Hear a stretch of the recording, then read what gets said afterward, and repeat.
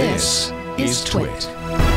3D scanner by Samsung, and it released not too long ago. You can't get it through the Play Store, of course. You can only get it through the Samsung or the Galaxy Store. So I realize I'm limiting things, but I wanted to show off the app to kind of try and demonstrate just how easy it is to make a 3D scan. So we're going to go ahead and jump in here. And it might be kind of hard to show this off because we have the fixed camera, but I'm going to go ahead and try and scan this bad boy, this bug droid. So I've got it in the box. It says ready to scan.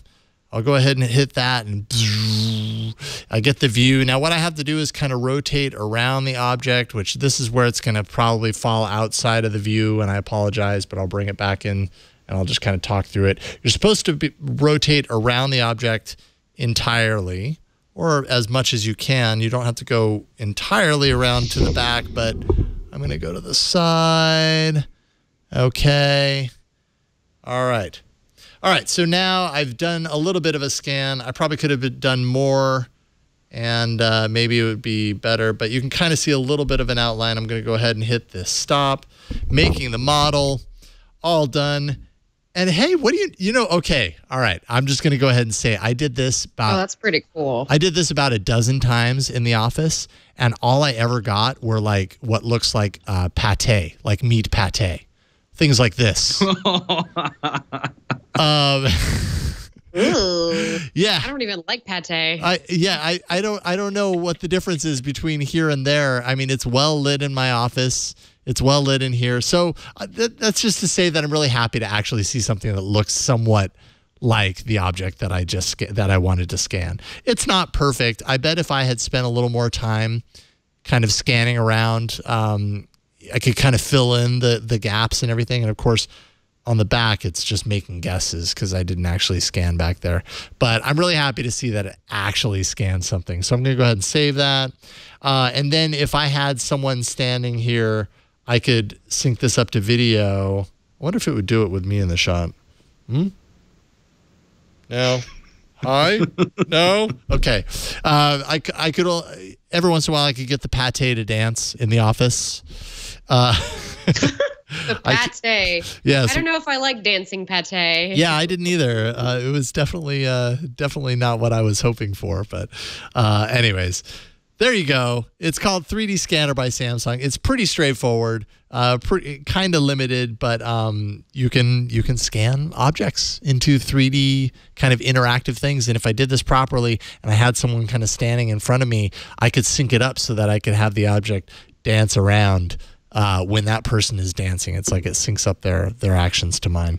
Kind of neat technology. Definitely something that kind of shows off the capabilities of the Note 10. Like the Note 10 has a lot of processing power, has a lot of memory and everything like that. Something like this requires a lot, demands a lot. So it's nice to put the hardware to use as it is. So 3D Scanner by Samsung. You can only get this in Galaxy Store.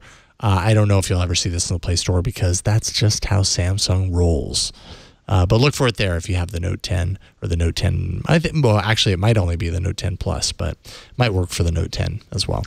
I'm mad I didn't try that when I was borrowing the Note 10 because Sony had a similar sort of, you could do like a 3D modeling on the Xperia 1, XZ1. I remember that, yes. I tried that out. And I should have done a showdown, like... Have we really gotten any better at this since yeah, totally. over 2 years? Well, I will just say that I tried, like I said, in the office a dozen times on this, and then I was like, well, maybe that's too complicated. So I did, a screensaver mug. I was like, a mug's pretty simple. Just circles. No matter what I did, I got here. I'll see if it actually shows it because it's way better to see the pate in an interactive environment. I got like... these things, Whoa. which just kind of look wrong to a certain degree. It kind of looks like... Yeah. Yeah.